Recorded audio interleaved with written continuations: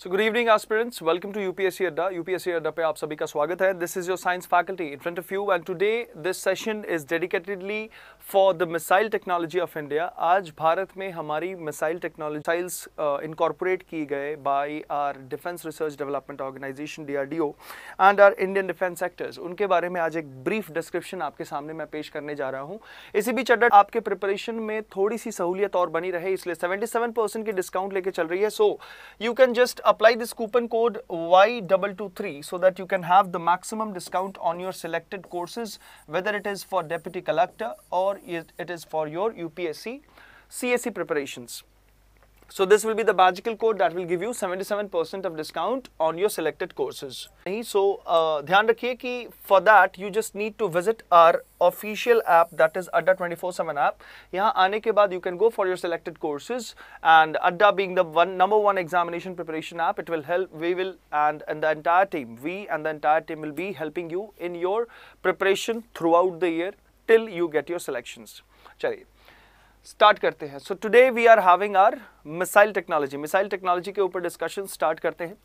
So the first missile जिसके बारे में आज मैं बात करने वाला हूं दैट इज पृथ्वी वन. आप देख सकते हो it is in front of you. Prithvi one के बारे में अगर मैं बात करूं तो पृथ्वी one was one of the first missiles developed under the government India's IGMDP. What is IGMDP? IGMDP is integrated. It is integrated missile, integrated guided missile, integrated guided missile development program IGMDP. इसके अंतर्गत पहली जो missile develop की गई by our country India is Prithvi one. It was one of the first missiles developed under government of India and this is Prithvi one. It was launched in February 1988. 1988 में पृथ्वी one was launched. It was a single stage liquid fuel missile. Prithvi one is a single stage liquid fuel missile. तो इसमें fuel कैसी होगी? liquid fuel होगी. And it is a surface to surface missile. मतलब धरा से धरा पर ही फायर करती है. और इसकी रेंज के बारे में बात करूं तो 150 किलोमीटर की रेंज है और 1000 kg. और इसके अंदर जो पेलन आर्मी इन 1994, तो फर्स्ट सक्सेसफुल टेस्टिंग कब हुई थी? 1988 में. और ठीक 6 साल बाद इंडियन आर्मी के अंदर ये इनकॉर्पोरेट हो गई. So this was as DRDO. ये DRDO के द्वारा 1983 में फर्स्ट टाइम टेस्ट फायर या आप कह सकते हो सक्सेसफुल लॉन्च की गई थी. And it has a range of 700 kilometre. इसकी अगर परास के बारे में बात की जाए, रेंज के बारे में बात की जाए तो it is having a range of 700 kilometers. Since it is a nuclear capable ballistic missile, so you can have a clear identification कि इसकी range 700 kilometers. That means it can fire a missile from Delhi to Maharashtra within seconds. Understanding? Next. अगली missile की बात करूं, this is Akash missile. Akash is a surface to air missile, मतलब धरा से हवा में.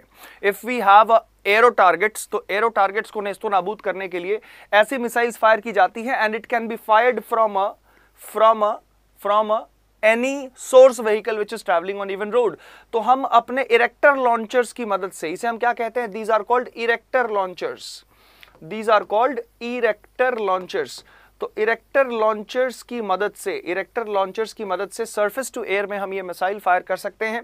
This was Akash missile, surface to air missile. और इसकी रेंज कितनी है? 30 किलोमीटर है. तो 30 kilometre in the air if you have an arrow target it can destroy with in seconds. It has a multi target engagement capability. अब हवा में कोई भी चीज अगर आ रही है फॉर एन अटैक तो obviously it will have multiple dimensions. तो 3D में जाके for selecting different targets, multi targets at the same time, ये कैपेबिलिटी है इस आकाश मिसाइल में. और ये ऑपरेशनल हो गया था इंडियन आर्मी और इंडियन एयरफोर्स में very soon after it's successful test firing. तो आकाश एक ऐसा सरफेस टू एयर मिसाइल है जिसकी टेक्नोलॉजी क्या है? It has a multi-target sensing system. It has a multi-target sensing system. तो important points जो है उसे जरूर नोट कर लेना. It has a multi-target sensing system. उसके बाद दूसरी प्रोपागेंडा ये है कि 30 किलोमीटर की इसकी रेंज होती है and it is a surface to air missile, धरा से हवा में फायर करती है. नेक्स्ट, नाग मिसाइल के बारे में बात करें तो नाग is a third generation hit to kill anti tank missile that was first tested in 1990. 1990 में सबसे पहले anti tank missile that was incorporated into the Indian army was this Nag missile. आप देख रहे हैं ये भी इरेक्टर लॉन्चर से ही फायर हो रहे हैं। It is anti tank missiles, tank के ऊपर भी होवर करके हम इससे सक्सेसफुल फायरिंग करा सकते हैं। The two stage solid propellant weapon uses the lock on before launch system. That means कि अगर किसी एक स्पेसिफाइड टारगेट को हमें हिट करना है तो it has a lock on system. तो इसकी स्पेसिफिक क्राइटेरिया क्या बनती है? लॉकिंग सिस्टम की। तो before launch it locks it's target and the target is identified and designated before the weapon is launched. मतलब अगर किसी टारगेट को हमें स्पेसिफाई करना है, हिट करना है, तो सबसे पहले ही हम उसको टारगेट कर लेते हैं before the missile is launched. मतलब अभी तो यहां पे आप लॉन्चिंग कंडीशन में देख रहे हो नाग को, but before Nag is inside this system on this tank, it has a predefined target and once it defines its target then it is fired और फिर कोई उसे नहीं रोक सकता। तो this was one of the most important discovery in the history of Indian missile technology। इसीलिए हम इसे third generation hit to kill machine मानते हैं। It is a hit to kill anti tank missile. सबसे पहले नाग क्या है? It is an anti tank missile and it is a third generation missile which has a guided system incorporated with in it. अगली देखते हैं Trishul. Next is the Trishul missile, which is a short-range surface-to-air missile equipped with electronic measures against all known aircraft jammers. अब ये सोचिए एक ऐसा missile था, क्योंकि we know that when we are in the field, when we are in warfare, जब हम युद्ध क्षेत्र में होते हैं तो कई तरह के दुश्मन, कई तरह के टेक्निक्स के साथ it can hover over us और वो हमारे ऊपर अपनी फायरिंग कर सकते हैं। सो त्रिशूल वाज डिजाइन्ड इन सच अ वे कि थोड़ी ही दूरी पर शॉर्ट रेंज में सरफेस टू एयर, मतलब धरा से ऊपर ये फायर किया जाता है। And it is a missile equipped with electronic measures against all known aircraft jammers. अगर कुछ ऐसे भी, there are many advanced jets जिसके पास ऐसे जैमर्स होते हैं कि कोई भी इंटीग्रेटेड अगर मिसाइल आती है तो उसको वो क्या कर देते हैं? डिसिपेट कर देते हैं फ्रॉम इट्स ट्रैजेक्टरी। लेकिन ये एक ऐसा मिसाइल था कि एक ऐसा मिसाइल है जो उन जैमर को भी डेविएट करके it hits the target. So it was one of the most important discoveries again by Indian Army and the Defense Research Development Organization. ठीक है। It has a range of 9 kilometre. आपने जैसे देखा आकाश का range था 30 kilometre का, but त्रिशूल का जो रेंज है 9 किलोमीटर का है। And it is used as an anti C skimmer from ships against low flying attacks. That means ये, सिंस इसका रेंज कम है तो हम इसे कहां से फायर करते हैं? जहाजों से फायर करते हैं। और 9 किलोमीटर के रेंज में अगर कोई भी एरो और डायनामिक, अगर कोई भी ऐसी वेपन या कोई भी ऐसी जेट्स या कोई भी ऐसी एरियल टारगेट मिलती है तो it destroys with in seconds. तो it is fired from a ship और अ sea vessel that is landing for its targeted sequence. Next is the Nirbhay. It is a subsonic missile which is ancillary to the BrahMos. Ancillary to the BrahMos के मतलब BrahMos के बाद या BrahMos के जैसा अगर कोई एक जबरदस्त साउंड के स्पीड से थोड़े से ही तेज चलने वाली कोई मिसाइल है तो दैट इज निर्भय मिसाइल। आप निर्भय के पूरे फोटोग्राफ को यहां देख सकते हैं। दिस इज व्हाट द निर्भय missile is and it is a subsonic missile which is ancillary to BrahMos. ठीक है। It uses a terrain following navigation system to reach up to 1000 kilometres. मतलब एक बार आप इसे फायर कर दो तो ये ग्लोबल पोजिशनिंग सिस्टम और उस टोटल गाइडेड मैप को फॉलो करते हुए ट्रैवल कर सकती है 1000 kilometre and then it can hit a target. That means इनके पास, इनके मिसाइल टेक्नोलॉजी में कुछ ऐसे इन्फ्यूजर्स लगे हुए हैं that has a terrain map. Okay, it has been fired from Dehradun और कहीं lower part of some terrain में इनको फायर करना है, लक्षद्वीप के किसी आइलैंड में। So it has the pure map. उनके पास पूरे प्योर मैप अंदर में होती है। उस मैप के हिसाब से it travels in air and once the location is located, once the target is located, it hits the target with pure accuracy. निर्भय is capable of being launched from multiple platforms on land, C and air. और सबसे बड़ी और विशेष उपलब्धि इसकी ये है कि इसको जरूरी नहीं कि आप किसी एक एरो कैरियर से ही आप फायर कर सकते हैं। इट इज नॉट नेसेसरी कि you need a jet to fire this. You can even use a jet. It can even be fired from a ship, किसी एक जहाज से भी फायर की जा सकती है। एंड मोस्ट इंपॉर्टेंटली अगर आप लैंड से भी इसे फायर करना चाहते हैं, जमीन से भी फायर करना चाहते हैं तो ये आराम से फायर हो जाएगी। क्यों? इसकी सबसे बड़ी खासियत है कि एक तो साउंड के स्पीड के लगभग बराबर चलती है, सबसोनिक स्पीड से चलती है।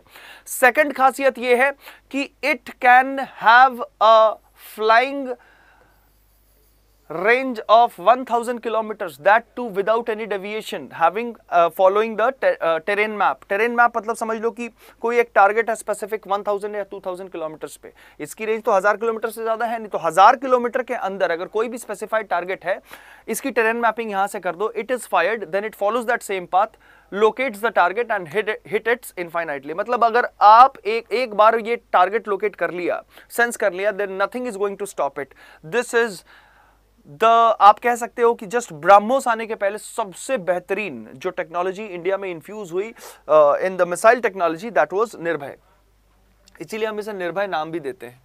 नेक्स्ट इज द प्रहार, नेक्स्ट मिसाइल इज द प्रहार missile which you can see in the photograph. प्रहार is a surface to surface missile, मतलब धरा से छुटती है, धरा पे ही फायर करती है, एंड इसकी रेंज कितनी है, 150 kilometre.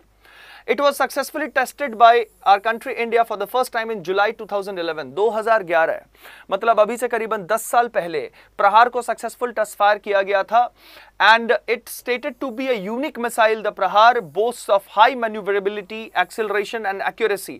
That means once the target is specified, it has complete precision and accuracy over its target.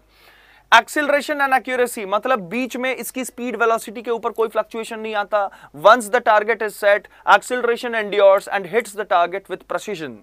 Primarily a battlefield support system for the army, the missile can be fired from a road mobile launchers and is extremely mobile in battle situations owing to its lighter build. सबसे अहम और जरूरी बात यह है कि since इतना हल्का है कि अगर समझ लो कोई एक ऐसी सिचुएशन आ गई ड्यूरिंग वॉर टाइम कि अ सर्टेन रीजन से फायरिंग और शेलिंग ज्यादा होने लगी, तो in that time this particular missile हल्का होने की वजह से हम किसी एक सर्टेन लोकेशन से फायर कर सकते हैं with in a range of 150 kilometres, ताकि हम एनिमी को थोड़ा सा क्या कर पाएं, कमजोर कर पाएं, और हमारी जो पीछे की बटालियन फोर्सेस होगी, ग्राउंड फोर्सेस होगी और एरो अटैक्स होगी, फिर थोड़ा सा डोमिनेंट हो पाएगी। सो आप ये कह सकते हो कि एक ग्राउंड सपोर्ट, एक बूस्टर सपोर्ट देने का काम करता है हमारा प्रहार missile, that is why it has been named प्रहार। So before our army enters and attacks and become dominant, प्रहार goes and enters the war. सबसे पहले युद्ध में जाके दुश्मनों को कमजोर करके हमारी आर्मी को थोड़ा सा मजबूत बनाता है। सबसे पहले आज से 10 साल पहले जुलाई 2011 में इसकी टेस्ट फायरिंग हुई थी। Next missile is the अस्त्रा। Next missile is the अस्त्रा missile. अस्त्रा आप देख सकते हैं कि ये जो सिंबल है, ये जो सिंबल आपको सिंबल दिख भी रही होगी, this symbol is the symbol of our Indian air force. Indian air force का ये सिंबल है, तो it is being launched from a arrow vehicle, मतलब किसी जेट में ही इसको हम इनकॉर्पोरेट कर सकते हैं, and then we can fire, that means it is firing from air to a certain target. So अस्त्रा is beyond visual range, जो आप आंखों से देख भी नहीं सकते, इतने ऊपर से इसे फायर किया जाता है, BVR, and it is a air to air missile. हवा से, हवा के अंदर ही किसी एरो टारगेट को डिस्ट्रॉय करने के लिए इसका इस्तेमाल किया जाता है। लाइक आज के दिन में आप देख रहे हो राफेल आ चुकी है, आज के दिन में राफेल आ चुकी है, we have Miraj 2000, we have F-16, different आप देखोगे over the entire globe we have different developed countries that is equipped with much more advanced jets, जिनके पास रेंज की बात करें तो एफिशिएंसी काफ़ी ज़्यादा है। If we compare America to India, America is far more boosting with respect to Air Force technology. उनके पास जो जेट्स हैं, उनकी जो गाइडेड मिसाइल टेक्नोलॉजी है, that is much more better than our country India. But yes, with infusion of such technology and different missiles, India again has been in the top list where it can defeat it's enemy, मतलब जहां उसके पूरे हौसले को बिगाड़ दे, ऐसे ऐसे missiles का पूरा एक जो जकीरा आप कह सकते हो वो भारत के पास है। उनमें से एक मिसाइल है हमारा अस्त्र। अस्त्र is air to air missile that was tested successfully इन मई 2011। मई 2011 में सक्सेसफुली इसे टेस्ट फायर किया गया। In terms of size and wait, अगर भार और आकार के हिसाब से बात की जाए तो अस्त्रा is the smallest missile developed by the DRDO. तो एक सवाल तो ये क्लियर बन जाता है कि डीआरडीओ का सबसे छोटा मिसाइल कौन है, तो वो है अस्त्रा।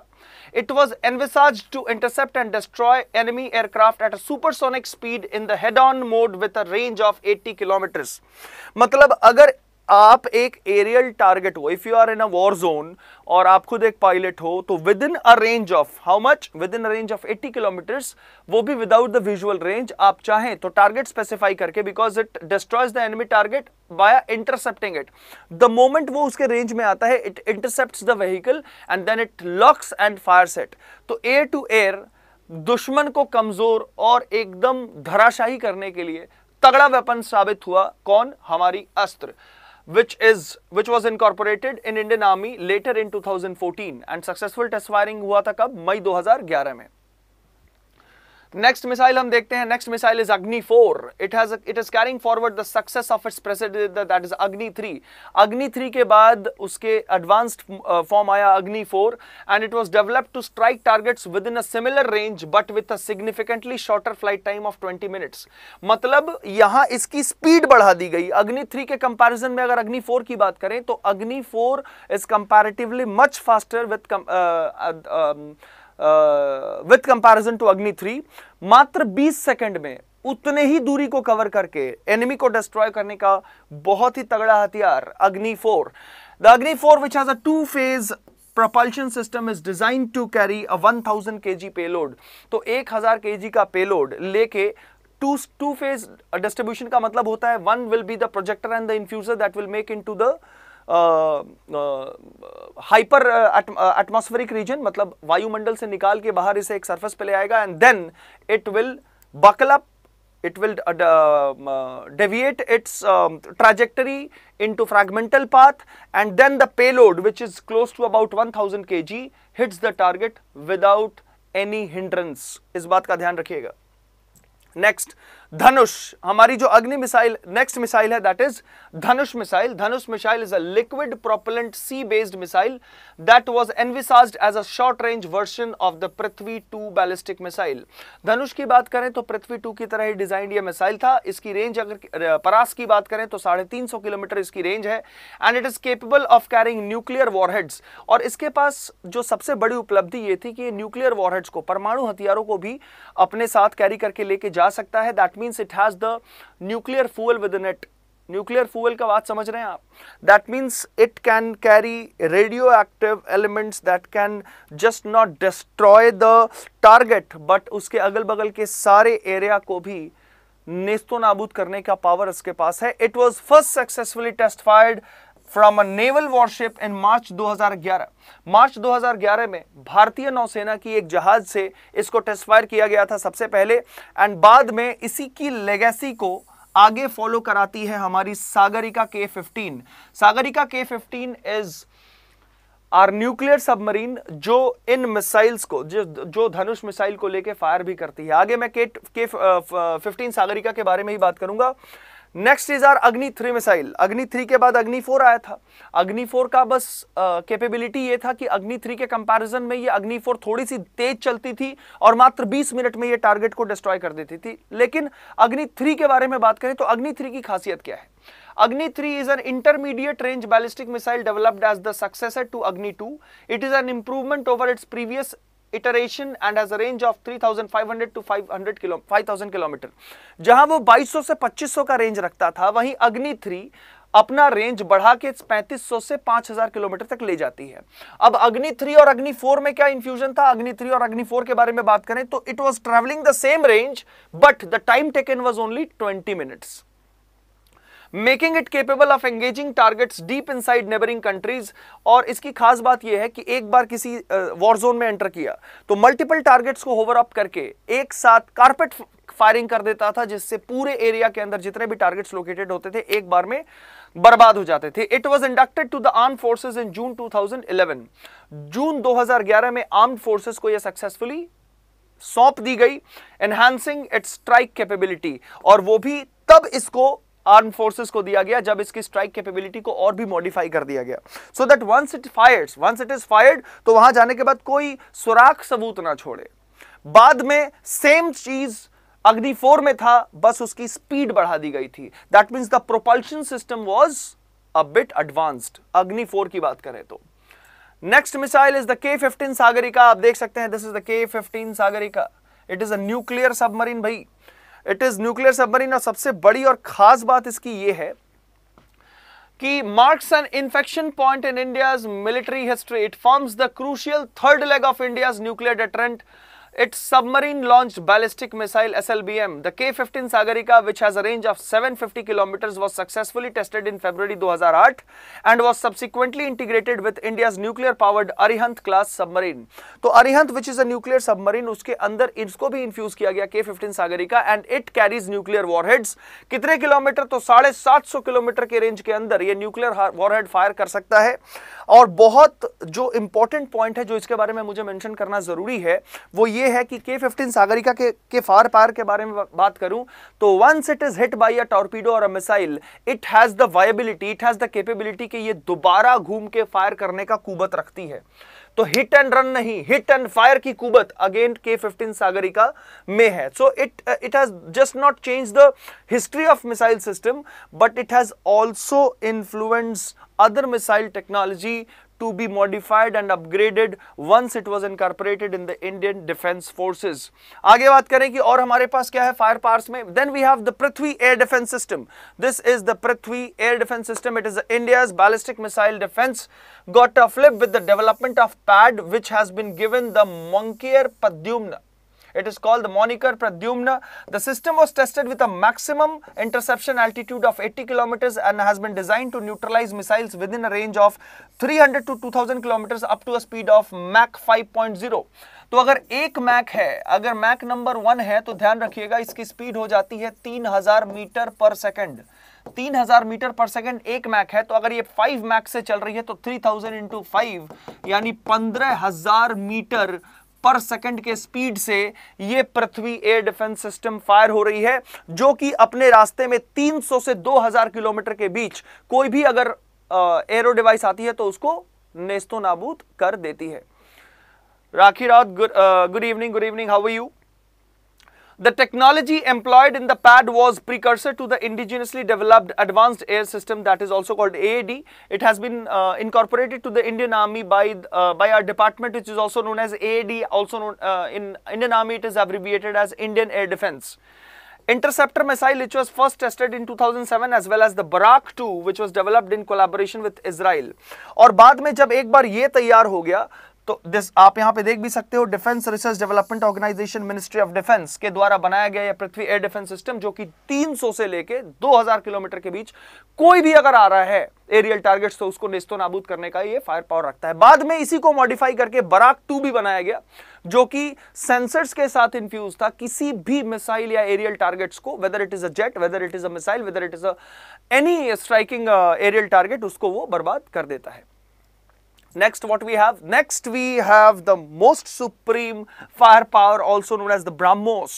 एक बार BrahMos आ गया. BrahMos की तो खैर यहाँ पे तस्वीर आपको नहीं दिख रही, इसलिए नहीं दिख रही because it is a cruise missile, भाई साहब. It is a cruise missile, and cruise missiles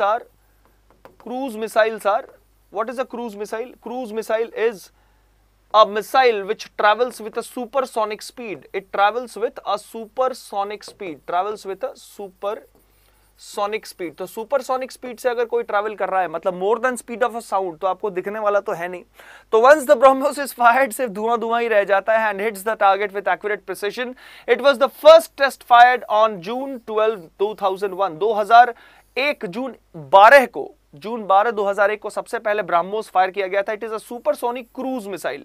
cruise missile का मतलब होता है गाइडेड मिसाइल. ये गाइडेड मिसाइल होते हैं, ये टारगेट पे जाके ही फटते हैं, और इसमें सबसे बड़ी बात ये होती है जो करियर्स होते हैं वो भी हम इसमें खो देते हैं. बट यस, इसकी प्रेसिजन और इसकी एक्यूरेसी पे कोई सवाल उठाया नहीं जा सकता. It was developed as a joint venture between India and Russia and is the world's fastest, दुनिया का सबसे तेज anti ship cruise missile in an operation अगर कोई है तो वो है ब्रह्मोस. तो आप कह सकते हो कि ये भारत का ब्रह्मास्त्र भी है, कि अगर एक बार वॉर जोन में उतर गया तो whether it is any target, एक बार फायर्ड तो उसको बर्बाद करके ही छोड़ेगा. And that is nothing but the BrahMos missile. What else we have? Next we have the Prithvi 3 missile. It is a naval version missile. Naval version means it will be fired from a naval target. Naval ship से ये fire होती है। It is a naval version missile and it has a range of 350 kilometre, 350 kilometre का अपना इसका परास होता है। इसके पास two stage surface to surface missile, it is a two stage surface to surface missile, that means once it is fired from a surface, it goes up in the air and splits up into two fragments and then hit the targets where the specific payload has to be delivered।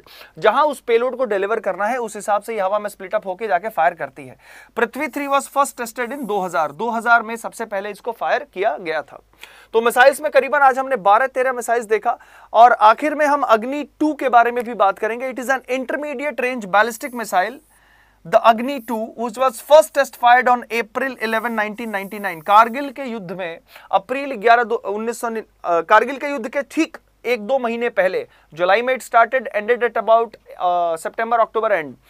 तो अग्नि 2 जो intermediate range ballistic, intermediate range means close to 2000 to 2200 kilometres, उसको सबसे पहले अप्रैल 1999 में fire किया, but then it was not incorporated into the war in Kargil. Later on Kargil के बाद 2003 में इसे इंडियन आर्म फोर्सेस को दे दिया गया and it is a surface to surface missile and having a range of 2000 to 2500 kilometre. जैसे कि मैंने बताया 2200 से 2500, तो ये 2000 से 2500 किलोमीटर का रेंज रखता है and has a multiple fire powering system and can carry conventional और न्यूक्लियर वॉरहेड्स एज वेल। ये एक ऐसी मिसाइल है कि सिर्फ इसमें नॉर्मल पेलोड नहीं, आप न्यूक्लियर वॉरहेड्स भी डाल के इसे फायर कर सकते हैं। So it holds a powerful strength within it to destroy multiple targets.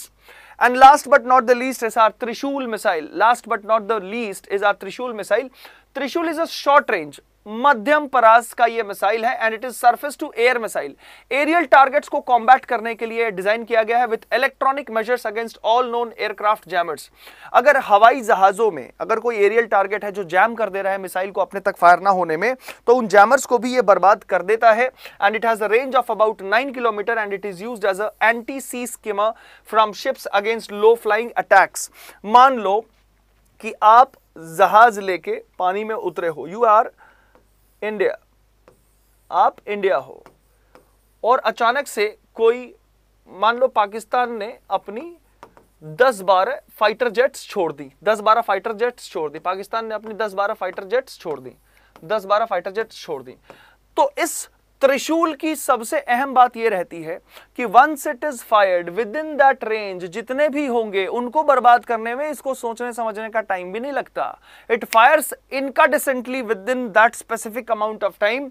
Aircraft jammers भी लगे होंगे तो उन एयरक्राफ्ट जैमर्स से भी इसे कोई फर्क पड़ने वाला नहीं है। तो त्रिशूल हो, अग्नि सीरीज हो, पृथ्वी सीरीज हो, whether it is BrahMos, whether it is pad, whether it is अस्त्रा, whether it is नाग, जितनी भी मिसाइल टेक्नोलॉजी डेवलप्ड हुई, whether it is by our defence research development organisation और the ministry of defence, it has not just empowered India to be the supremo in our upcoming future, but again has paved a way for future scientists to bring up some more modifications to the missiles so that हर एक missile एक nuclear warhead भी carry कर सके और साथ ही साथ इनकी जो मारक क्षमता, जो पेनिट्रेटिंग एबिलिटी हो, वो काफी बेहतरीन हो। अनु मिश्रा, नमस्कार, गुड इवनिंग। तो आई होप आज की इस मिसाइल टेक्नोलॉजी में जितने भी मिसाइल्स मैंने आपको बताई, एक बार जल्दी से रिव्यू कर लेते हैं कि what is our missile firing power system for our country India. सबसे पहली मिसाइल हमने देखा दैट वाज पृथ्वी 1, आपके सामने ये पृथ्वी 1 रहा। दूसरी मिसाइल की अगर मैं बात करूं तो दैट इज अग्नि 1 which is a nuclear capable ballistic missile. Third missile की अगर मैं बात करूं this is an Akash surface to air missile having an intercept range of 30 kilometres. Fourth missile की अगर मैं बात करूं तो it is an anti tank Nag missile first tested in 1990। Fourth अगर मैं बात करूं मिसाइल की, देन इज द त्रिशूल missile surface to air missile equipped with electronic jammers, ये भी जैमर्स को बर्बाद करके टारगेट को हिट करता है। नेक्स्ट मिसाइल इज द निर्भय which is a subsonic missile, मतलब वायु की गति से थोड़ा सा ही तेज चलता है। Next step was the BrahMos जो कि सुपरसोनिक स्पीड से चलती है। It has a terrain mapping system जो 1000 किलोमीटर तक की रेंज में आराम से फ्लाई करके टारगेट्स को हिट करता है। Our next missile was Prahar missile, which is a surface-to-surface missile which can be fired from any aerial targets or any erector vehicle or elector launchers. इसके बाद अगर मैं बात करूं, next we had the Astra which has a capability of firing any target from air to air. तो it is an air-to-air guided missile technology which has been incorporated by our Indian Air Force. ठीक है ना, DRDO ने इसको सबसे पहले बनाया, indigenously था। नेक्स्ट इज अग्नि 4. अग्नि 4 वॉज द सक्सेसर ऑफ अग्नि 3 मिसाइल. अग्नि 3 मिसाइल का जो परास था वो था आपकी क्लोज टू 3000 to 5000 किलोमीटर, और उसी रेंज को अग्नि 4 मात्र 20 किलोमीटर में 20 मिनट में कैरी ओवर कर लेता है. तो इसकी खासियत क्या थी? मॉडिफिकेशन. दूसरी मॉडिफिकेशन क्या थी कि it has a two stage splitter in the air, जो जाके एनिमी को बर्बाद करने के लिए बहुत ही इफेक्टिव होता था. धनुष की बात करें तो it is a liquid propelled C based missile, मतलब किसी एक सी वेसल से हम इसे फायर कर सकते हैं. नेक्स्ट इज आर अग्नि 3 मिसाइल. अग्नि 3 मिसाइल जिसकी मैं बात कर रहा था कि 3500 से 5000 की जो स्पीड रखने वाला, ये 3 से 5000 की रेंज रखने वाला ये जो मिसाइल था, इसका ठीक अगला वर्सन अग्नि 4 था. अग्नि सीरीज में जो रेंज ये कवर करता था, उसी रेंज को ये अग्नि 4 मिसाइल मात्र 20 मिनट्स में कवर अप करता था. दैट मींस अग्नि 3 और अग्नि 4 में डिफरेंस क्या था? Difference was only in the propulsion and the thrusters. जो थ्रस्टर्स जो उसको रास्ते में गाइड करता है और एक्सीलरेटर पंप्स होते हैं, वो जो था उनमें एक मेजर कह सकते हो एडेड बेनिफिट, एडेड मॉडिफिकेशन था इन अग्नि सीरीज कंपैरेटिवली अगर मैं बात करूं अग्नि 4 की. Next was the K-15 Sagarika which is the nuclear warhead carrying vehicle. आप देख सकते हो कि it is a submarine which Fyers nuclear warheads with ultimate precision, hit to second, मतलब after first attack it has the capability to hit again with same firepower for the second time. indigenously made एक ऐसी ballistic missile capability ये रखता है सब K-15 submarine की. बाद में इसी को देखते हुए इसको अरिहंत क्लास सबमरीन में भी इसे मर्ज कर दिया गया कि yes it is having the same fire power as the Arihant fire systems has, Arihant submarine fire systems had. Next was the Prithvi air defence system. इसकी खासियत ये रही कि एक बार इसे हवा में फायर कर दिया जाए तो हवा में जितने भी मल्टीपल टारगेट्स हैं इनको इंटरसेप्ट करके ये इसे बर्बाद कर देता था. पृथ्वी एयर डिफेंस के बाद अगर मैं बात करूं ब्रह्मोस की, तो BrahMos travels with a speed more than the speed of sound, और ये इंडिया और रशिया के जॉइंट वेंचर से मिलकर बना था. वर्ल्ड्स फास्टेस्ट, ध्यान रखिएगा कि दुनिया का सबसे तेज एंटी शिप क्रूज मिसाइल अगर कोई है आज भी युद्ध क्षेत्र में तो वो है ब्रह्मोस मिसाइल. इसके अलावा पृथ्वी 3 को हमने देखा which is a naval version missile close to a range of 350 kilometres, surface to surface ये फायर करता है. नेक्स्ट इज अग्नि 2 इंटरमीडिएट रेंज बैलिस्टिक मिसाइल. अग्नि 2 फर्स्ट टेस्ट फायर्ड इन 1999 जस्ट कारगिल के पहले, and later on in 2003 it was incorporated with in the armed forces. 2000 से 25000 kilometre तक की रेंज और करीबन 1000 किलोग्राम की वॉरहेड कैरी करने की इसकी कैपेसिटी है. नेक्स्ट इज द त्रिशूल. It is a short range surface to air missile जो जैमर्स को भी हिट करके गिराने की कुवत रखता है. Generally it is fired from a naval ship to a aerial target, so that कोई भी अगर ऐसा इंटरसेप्टर हो जो हमारे नेवल वेसल्स कैरियर्स को डिस्ट्रॉय को या कॉर्वेट्स को डिस्ट्रॉय करने की चाह रखता हो तो उसको बर्बाद करने के लिए हमारी ये टारगेट्स काफी होती है. This was all from the missile technology, whether it is ballistic or cruise technology in our country India.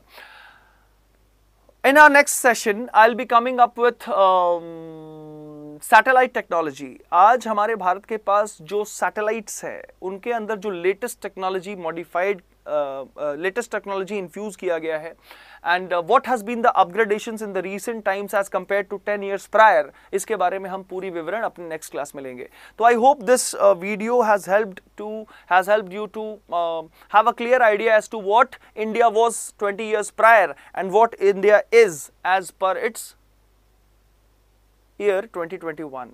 तो वो कहते हैं ना necessity is the mother of invention. तो जैसे जैसे दुनिया में हालात बदलती गई, जैसे जैसे फायर पावर्स का शो होता गया, जैसे जैसे डिफेंस रिहर्सल्स चलते गए, it's not only the ministry of defence but apart from that the defence research development organisation which is the research end of our country India, इनके कोलैबोरेशंस थे. जितने भी मिसाइल टेक्नोलॉजी आज भारतीय मिसाइलागार जो आप कह सकते हो, it's a godown of missiles that has second to none वाली टेक्नोलॉजी, मींस दूसरा कोई नहीं. So India is again with in that within those 6 countries which is under nuclear triad. Nuclear triad का मतलब हो जाता है कि our country India has the capability to fire missiles, that too with nuclear warheads either from sea or from air or from land. तो आज भारत ना केवल न्यूक्लियर वॉरहेड्स धरा से फायर कर सकता है बल्कि हवा से भी और जमीन से भी, जल थल और हवा, तीनों जगह से ही हम न्यूक्लियर फायर पावर फायर कर सकते हैं with accurate precision and accuracy. आज के लिए बस इतना ही, अगले सेशन में मिलते हैं with some more information which will help you in your CSE preparations in the upcoming years. जय हिंद, जय भारत।